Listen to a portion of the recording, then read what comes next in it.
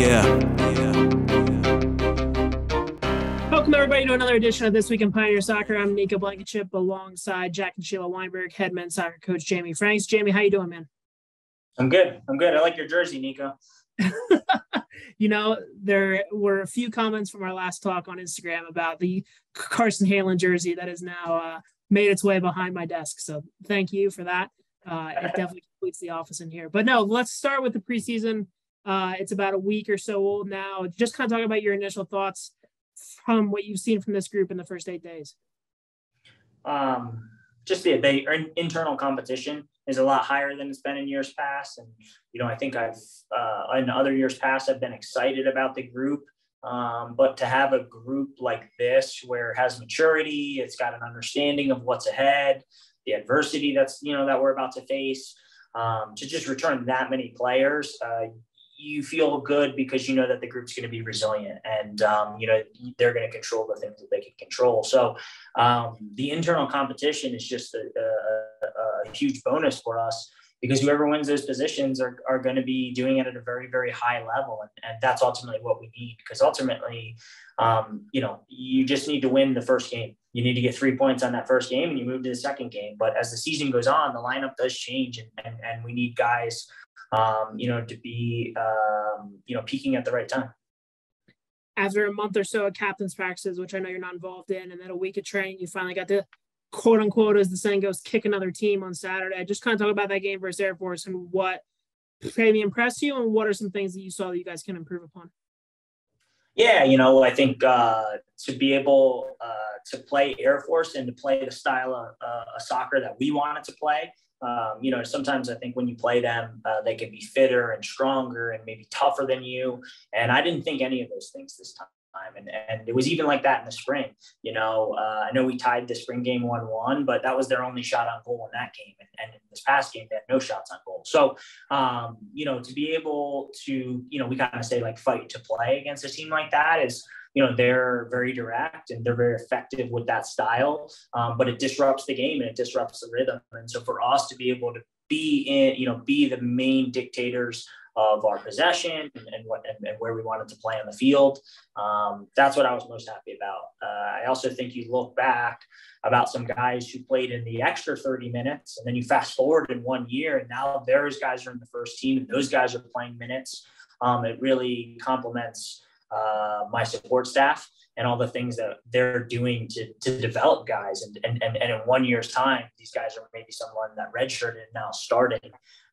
It just shows that you know, that we're doing the right things in the off seasons. And so just really excited about the group, you know, and I think anytime that you play a game, there's obviously tons of things that we can work on, and we've identified those things. But the most important part of it all is agreeing as staff and players that, hey, these are the areas of concern, or these are the areas that we need to get better at. And that's why I really like the team. I think the team's self-aware, they're honest, they're leaders, because they've been mature, because they're around. They just have a little bit more understanding of you know, what it is and the importance of us getting on the same page. Shane, just kind of talk about the importance of being able to take the one match at a time, like you talked about with this group that you have, knowing that this team has the ambition to compete well into November and December.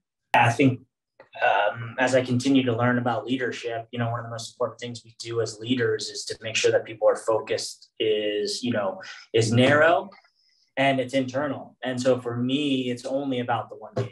It can't be about anything else besides that one game. And if we take that approach and we really try to maximize ourselves on the day, and we reflect in the right way, then we're going to get more out of that day than other people. And you know, I am always nervous early in the season when you're going to play all these tough games. And the whole reason we're doing this is to find adversity.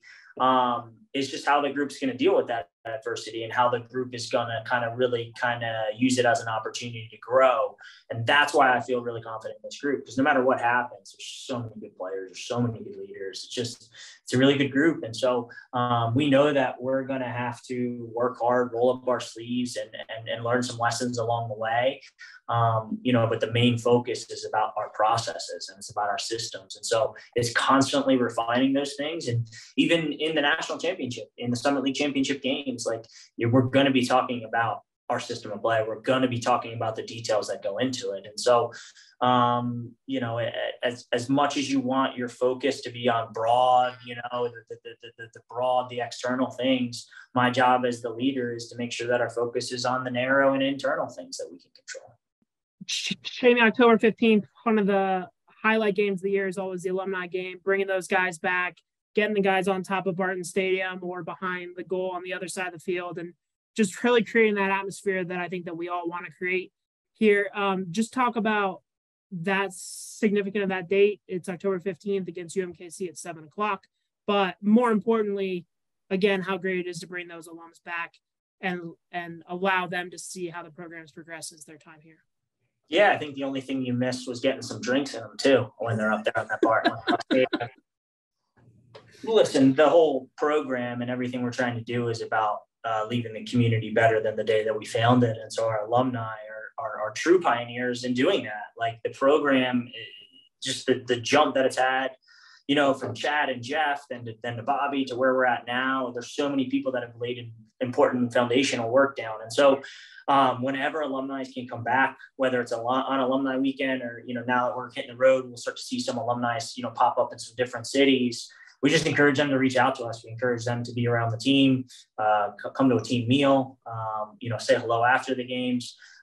But they're the reason why we work. And you know, men's soccer since COVID happened is just really has banded together and come together and done some really cool initiatives that we're still driving forward. And so this alumni game is just more about connecting the past players to the current ones and ultimately allowing the past players to see like how passionate these guys are about the program, how much pride they take in being a part of our community, and most of all, how damn good they are. You know, these guys are so committed and they work so hard. And you know, I know that at the end of the day, any alumni is going to support a guy who is gritty, who is proactive, and you know, and cares about their positioning. And those are things you can control. And I just, you know, it's just such a great event, and you know, we're really excited to get our alumni back. Jamie, thanks for your time today.